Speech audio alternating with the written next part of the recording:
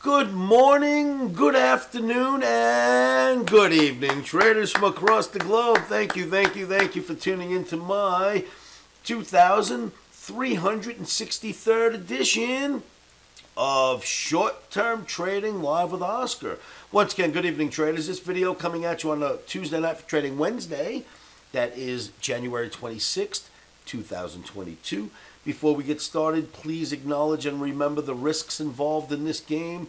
It is very, very risky, and if you do not put your stops in first, you can be annihilated. In fact, for you traders, you brand new traders that just started with me, sorry about the first losing trade, but thank the Lord we had our stops in. But at the same time, the stop got hit. Volatility is so grand that it turned around and went back up to what would have been profit, but we were stopped first. You got to put those stops in. Luckily, we took a second trade today and made back some points to make a cushion, but we actually lost on the first trade I wanted to give out to my new OMNI who signed up. My apologies, I promise we will make some bucks together. Do not hesitate when the OMNI signals come out.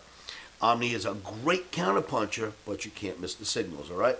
Speaking of which, before I go any further, for the new traders, the new sign-ups who are now taking my OMNI trading signals, the Platinum membership, and for anybody else who's been taking them already, you know that we send you these trades. You get an email, a text, you get a telegram, a flash pop-up window shows up on your screen, and we have a Discord channel, and you receive the entire trade in its entirety, word for word, where to place the stops, where we're going to trade, on the Discord channel, and all of that happens on your cell phones. So our technology has increased dramatically, and we're able to send you the whole trade, and we'd love to have you take advantage of that. So make sure that you've signed up for our Discord channel. All right, traders, the E-mini S&P daily bar below the 200 bar moving average now for 2 days in a row. I don't like it. You know the street pays attention to this 200. Being below it is not healthy. Tomorrow being a Fed day, I can only imagine that they're going to speak about rates going up. And rates going up doesn't make the market go higher. It makes it adjust lower.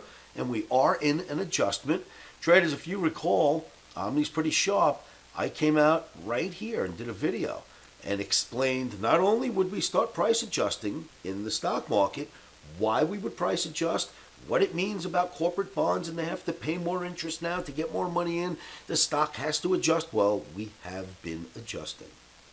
Now we've broken the 200 ball moving average. The street sees that. Even if we rally somewhat, we will likely adjust more.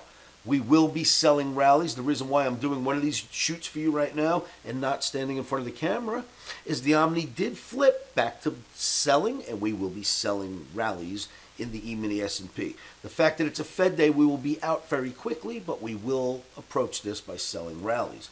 So S&P below the 200 ball moving average. NASDAQ, same sort of thing. NASI below the 200 ball moving average, and now below a major trend line that comes back from pretty far back. That red trend line. So NASDAQ not looking much better, right? Trend line's like way back here. I can't even get to it. But the trend line goes really far back, and we're below that, and the OMNI's red. And then, if you recall, we were looking at silver.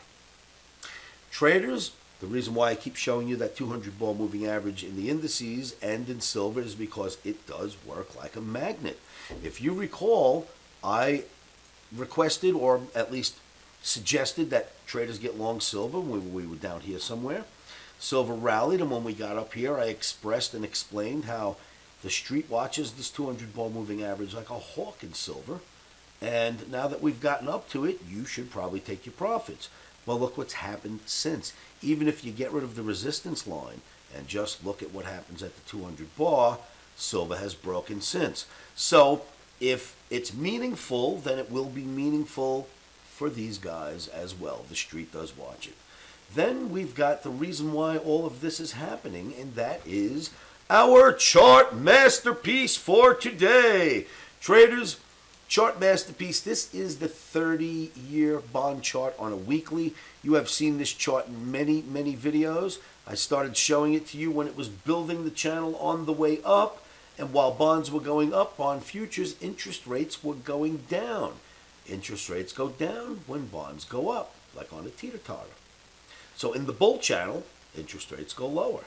Then we had a capitulation, and I kid you not, the week that this ball was put in, I put this message here and said this is either a blow off top or it's capitulation, but bonds are done. Since then, we started this bear channel, and I've been showing you this chart as the bear channel's building. And then I said, look, now it's the opposite. Interest rates are going up while bonds are going down. Opposite teeter-totter. Well, that is what's happening. And then if you remember, we did a do or die right here at the 200 ball moving average, and oh boy, it broke. So now look, boom. This is a bear flag being built on the 200, it's a bear flag being built on the bond chart below the 200 bar moving average. That is probably an indication that this average, or I should say, that the bonds will continue lower, meaning interest rates will go higher. So look, this is some form of a bear flag building right here. Let me just make these lines legible. And make them blue so we can see them. And boom, there is your bear flag. It is below the 200 ball moving average. And it's probably the Fed coming out tomorrow is probably going to speak about how they will continue to back off on buying bonds and at some point raise those interest rates. And if that's the case, you should get more of this. Downside, make it a red bar so it looks like what should happen. You should get something that looks like this. More downside out of bonds. Traders, this is what I wanted to show you. Get prepared for trading over the next few days because, boy, it's going to be crazy. Stops have been large. If you need to, move yourself down to the micros for a few days. If this volatility is too big, the stops are enormous. I know. I've gotten tagged myself with you guys today, and that wasn't cheap. If you need to, move down to the micros, but don't stop trading through this. We will get through it, and the Omni will take us home. Traders, thanks for tuning in. Good luck trading on Wednesday. And remember, stops are in. Emotions are out. Traders, again, thank you for tuning in. Make sure you join my service. I will see you all at livewithoscar.com.